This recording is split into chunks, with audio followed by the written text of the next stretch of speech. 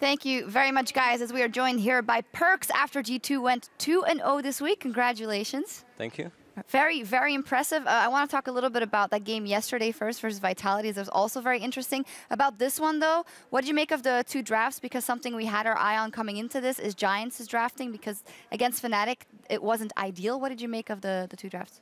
Well, I think actually leaving Nidalee open ever is not a good idea. If you want to win, you know.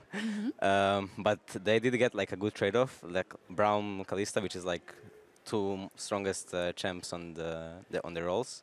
So I guess that was fine. They had some tank and like Azir to.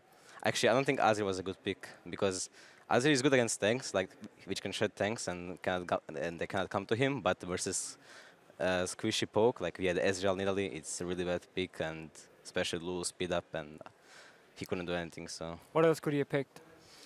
I don't know. No, nothing. Oh, you don't want to know. Poor Pepe having no counter pick right there. You're Lulu. We've seen it a few times. I see you like to copy Faker with the build as well. Tell me about it. Frost Queens into Lichbane. I think the build is really good because you get you buy Frostfang on first base, which is like 100% mana regen. It's super OP. Like it's like Morello, you know, with 800 gold. And then you get Frost Queen, which can like you can like slow people or like just find out where they are, so you don't have to face check. And just Lichbane second is for like movement speed and more damage output. And then you go into like Rabadons, Ludens, whatever you like for damage. And yeah, you cannot see it, but I did the most damage in the game. Lulu did the most damage. We'll check that. Febvin also said actually at IEM that he thought Lulu was super overpowered and that more people should pick it. One more thing about the game, as we were tracking how smart G2 plays the game, that has been a storyline, and you specifically wanted to look at the Dragon and lane swap situation you didn't agree with. Yeah, so I personally hate Dragons and lane swap because I think it slows down the tempo of the swap too much. Perks, your team, I mean, obviously right here you're stuck in mid lane doing absolutely nothing, which was basically the story of the game for you. But why are you guys going Dragon here in the swap? I have no clue. You have to ask my team about that one. So this is just a team call you're not part of. I don't think that's actually that good because we just lose on tempo. Like they get to tier 2 faster and then they get actually tier 3, but which was still actually okay, I think. But yeah, shouldn't have happened. But so in this situation now where Giants obviously pushing down, get this tower, it's too late for you guys to recall because you're trying to mirror what they're doing.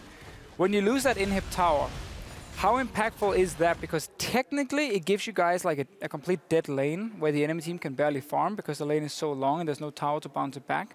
Do you actually feel like taking that trade potentially for Dragon for inhib tower is okay? Well, I think it's okay, yeah, because like even if this game wasn't like so stomp, we would get like more dragons. Like second dragon is actually pretty good right now. Like there's so much damage in turrets, you get to push way faster, and third dragon is always good for like a lot of movement speed.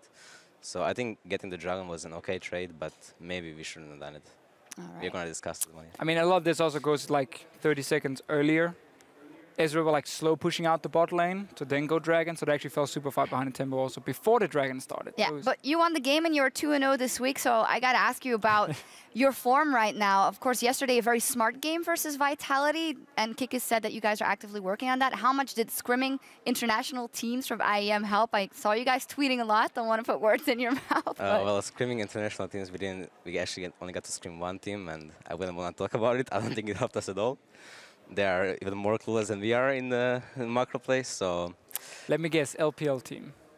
I think you're right. Right. Yeah. I mean, it must have given something, right? Maybe some new picks or anything?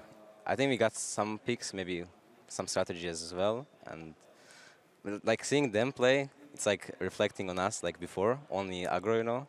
But now we were actually working on it for like past 2-3 weeks to play more around objectives, like mostly turrets, and it's working out, so...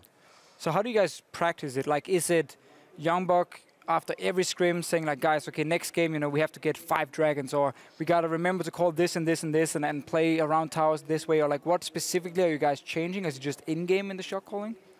I think like our coach reminds us that we should play for objectives after every game, and it's getting better with each game because before it was like really a massacre every game, you know? But now it's actually getting some strategy in there as well, so I think we're going to be a strong team.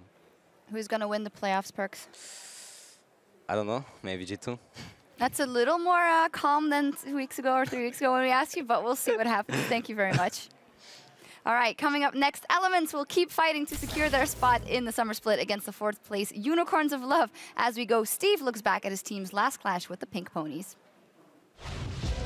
I think we would have an easier time against them, even though we had a really bad game against them. But it's just like we got outdrafted and just we didn't play the lane swap good at all, so we lost. We got way better in lane swap, but we still lack stuff in the mid game, so we have to work on that. But we won't lose game just from lane swap anymore.